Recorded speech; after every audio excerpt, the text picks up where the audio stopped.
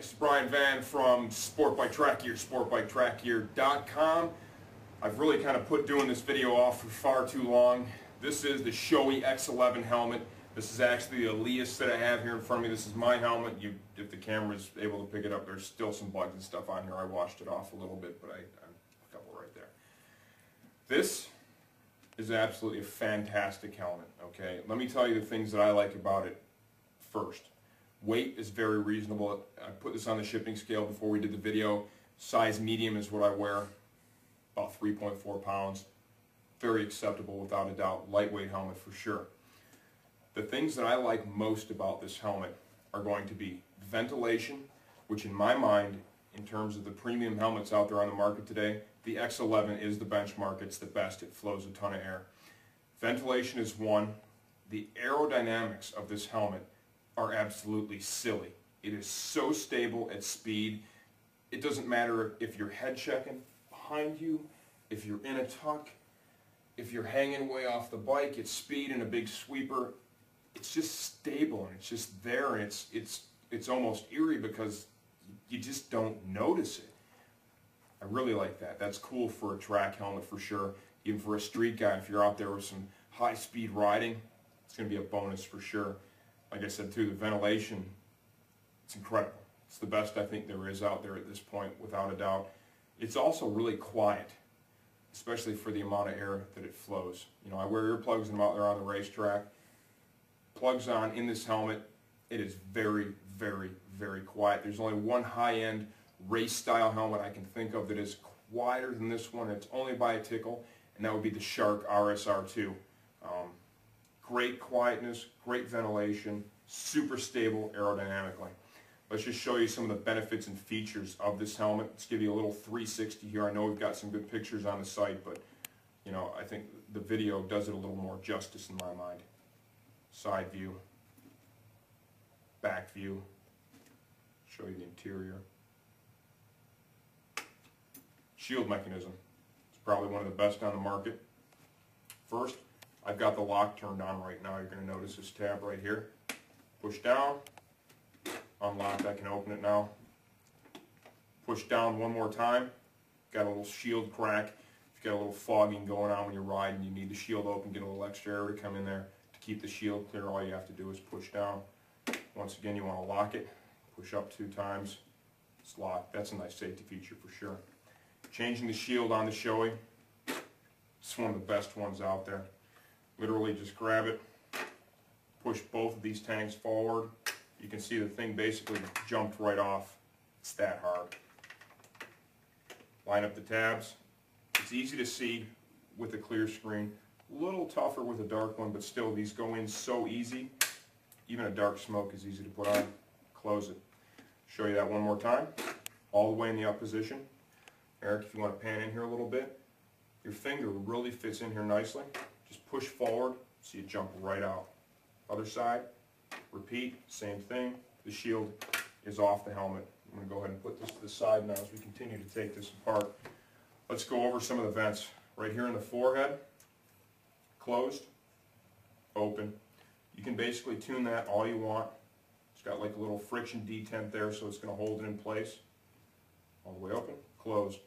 Up here at the top of the helmet, slide it over to my right, closed. You can tailor the amount of airflow if you want. It's kind of like a, a friction detent there too. All the way open. Chin vent. Exhaust vents here in the back. All the way up, closed. All the way down, open. And there is some detents there to tune it. And you can actually feel these detents as it kind of clicks as you go through. Repeat that on both sides. And then you'll see here, there are some exhaust ports built right into the helmet. They're essentially always on. In order for a helmet to flow good air, you have to have the ability to bring the air in and then remove it from the helmet. And that's what the exhaust patches are for. It's very critical you have those. Comes with the breath guard installed. Here is the interior. I'm going to show you how to pull this out, of course. You know, like any of the other high-end helmets out there, it's all the the super whiz-bang. I could use all kinds of great buzzwords on you right now, the microfiber wicking stuff. Let me just say this, I've worn this helmet quite a bit this year. Very comfortable. Very effective liner. The liner has not broken down really at all. It broke in a little bit and then it just stayed right where it should. It's offered a great fit. This is a size medium.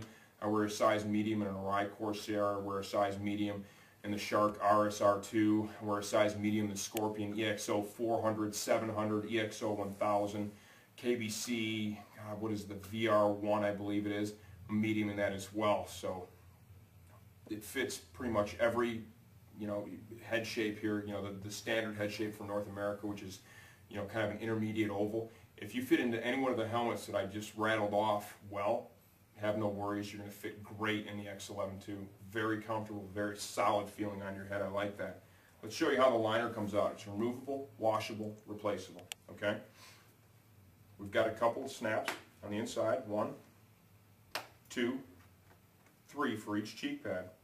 And then the neck roll is part of the cheek pad. Pull up. I'm going to show you right here. The snaps on the back. Okay? 1, 2, 3. And then for the neck roll, you can see here, this slides over a retainer pin and locks in place, front and back. Okay? Repeat the same process for the other cheek pad. 1, 2, 3. Pull it up around the D-ring strap. Grab it from the front, pull it out. Show you what that looks like with that removed. Let's go ahead and pull the top pad. 2 snaps in the back. Come to the front of the helmet here. The top of the eye port. 2, 3 clips. Out comes the top pad. You can see all the cutaways in here. That's allows a lot of the airflow through the helmet. Like I said, super comfortable, high quality, removable, washable, replaceable, excellent wicking material. The slide over covers for the helmet straps also, 1 snap, pull it right off, you can wash that as well. So essentially you get the entire interior out of the X-11, about that easy, and wash it. Let's get a good look at the EPS here.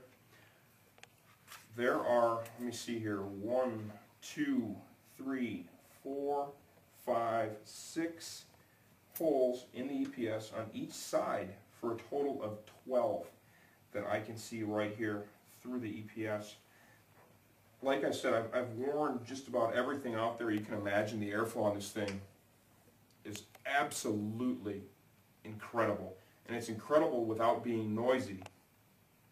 And it takes a lot of effort, research, and technology to accomplish that. There's some other helmets out there that I've worn that flow a good amount of air, and they are super noisy, almost to being annoying. The X-11 does not suffer from that whatsoever.